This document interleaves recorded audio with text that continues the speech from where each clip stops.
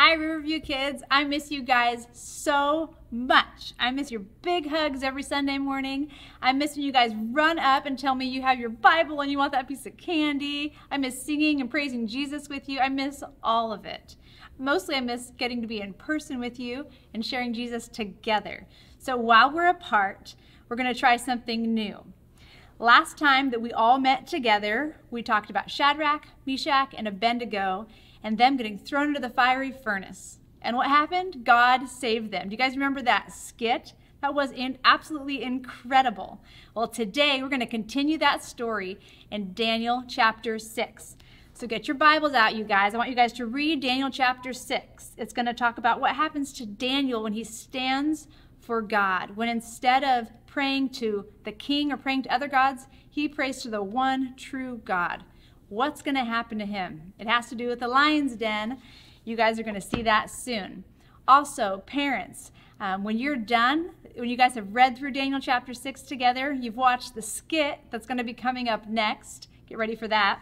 There are going to be some opportunities to check out a couple links. There's going to be further study from today's teaching. You can ask questions together as a family. There are going to be some packets that if you're able to print them off, have crossword puzzles, have little activities. For younger kids, for older kids, there's an in-depth study. Parents, if you want to have some fun games for them, if you want to give them an opportunity just to dig deeper. And as a family, how cool is that you get to do it together? That's something we've never done before with these Sunday teachings. I just hope you really enjoy the skit that's about to come up next, and that as a family, you guys get to connect over this teaching, and that kids, you get to go deeper. All right, you guys, I miss you guys so much. Riverview Kids, I hope you have a blast watching this skit, and that together you get to walk with Daniel this week and stand for truth. All right, I'd like to introduce our cast today for our skit. We have Kira, the lion. Maya is going to be Daniel. Eliza is going to be one of the supervisors who's trying to get Daniel eaten by the lions. And Ava is going to be our head Sam supervisor who's going to lead the charge to get Daniel accused. And I'm going to be your narrator. Are you guys ready? All right, here we go. Hi, I'm Leonard. I'm a lion. I'm sorry to say that lions sometimes eat people. Not a lot of people, just some people, and just some of the time. Maybe just sometimes? But starting today, I'm going on a people-free diet. I'll explain why as I tell the story of Leonard the lion and Daniel. Excuse me, I think you've got the name of the story wrong. What? Well, I guess you're right. Thanks for pointing that out, Daniel. It's Leonard the lovable lion and some guy named Daniel. Not to be rude, but everybody knows the story is called Daniel in the Lion's Den. See, there is absolutely zero respect around here for lions. You make one mistake, you eat a few people, and what happens? The name of the story changes to somebody else. What is wrong with this world? Calm down. Calm down. Maybe you should just tell the story, okay? Fine. Okay. Daniel and the lovable lion's den. Only these lions weren't too lovable. Not at first. They were fierce. They had big teeth, sharp, sharp teeth, and they were fast as the winds rushing at the cages, and they held up their claws, pawing at the air. Their claws were sharp as swords. Oh, excuse me. Okay, so maybe their claws were as sharp as plastic knives you get at the drive-thru window? Anyways, some guy named Daniel loved God. It's going to be about him. And there was a king who ruled the entire country. And there were some supervisors who helped the king run things. Wave, supervisors. God made Daniel really, really smart, and he had big plans for him. He did a great job helping to run the country. The lions have something they want to say about Daniel. Are you ready? Go ahead. Daniel, he's a man. If he can't do it, no one can. Everybody give the lion a round of applause.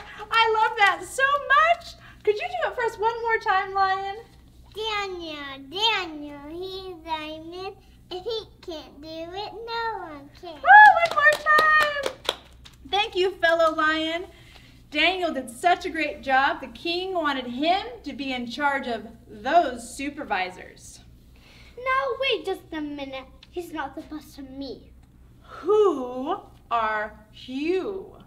I am Sam, the supervisor. I supervise the south side.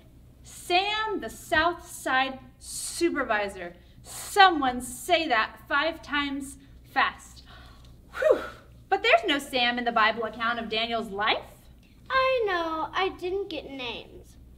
But I'm telling you, I'm more important than Daniel. Okay, but I still think Daniel is the main character because he's the one who served God. That's what this whole story is about. Anyways, the king wanted to make Daniel boss, and those other supervisors got a little jealous. They looked for ways to make Daniel look bad. See how they're always pointing at Daniel? We're watching you, buddy. The supervisors followed Daniel everywhere he went. They tried to trip him up. They tried to sneak around and see if they could find him praying to God. Because if they could find him praying to God, they were going to tell on him to the king. Because people were supposed to be just paying attention to the king. Now. Aha! That's it! We've got him, Daniel. Prays 3 times every day. So, that's not against the law. It will be in a minute. The supervisors went and told the king. Are they being tattletales? If someone didn't pray to the king but prayed to another god, they decided to make it a law. They were going to throw him in the lion's den. Are you hungry? That is what was going to happen. Now, why is it always the lion's den they want to throw the people into anyways? What if we're trying to cut down on our fat? Why don't they just throw them in the den of the tigers? We don't have any tigers. What? No tigers? Good point. So, let's throw him into the den of the lions. See how Daniel is surrounded by the ferocious lion? The lion roared. He showed his teeth. And then the lion said, Daniel, Daniel, he's fresh meat. Daniel, Daniel, he's fresh meat. Now we've got a snack to eat. Now we got a snack to eat. Before we start, should we get a bib? What do you think? Before we start, should we get a bib? Oh no, the king has thrown him into the den of the lions. Lion, he opened his mouth wider and wider and wider. Oh wait, I think this lion might have a cavity in there. Huh.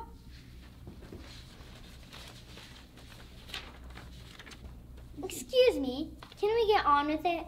I'm about to be eaten here. Oh, just then God shut the mouth of the lion. He tried to roar, but what came out?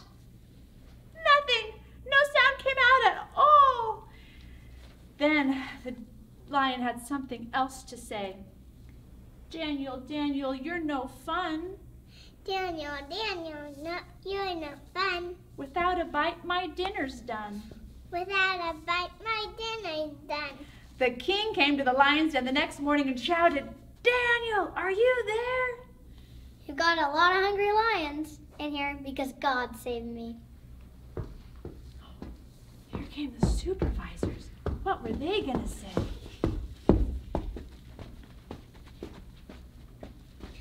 Then the king forgave the supervisors and gave them all a big fat raises, right?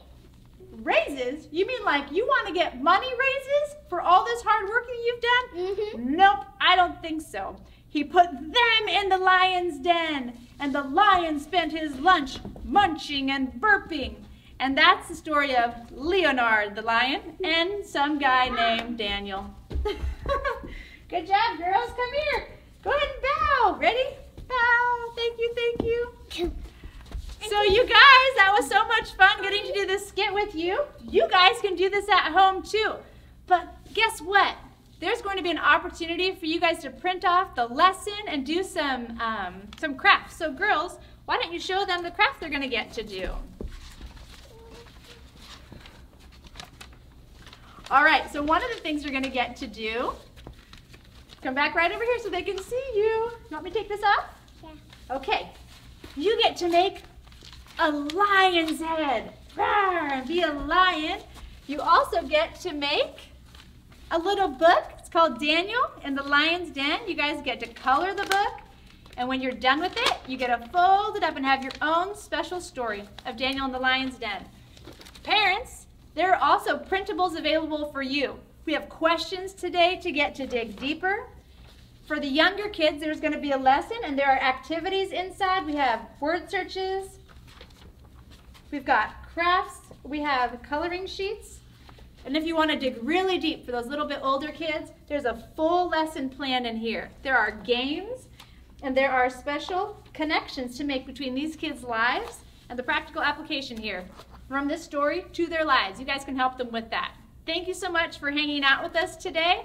What do you want to say? Bye, Riverview Kids. Bye, Riverview Kids. Okay, take this off now.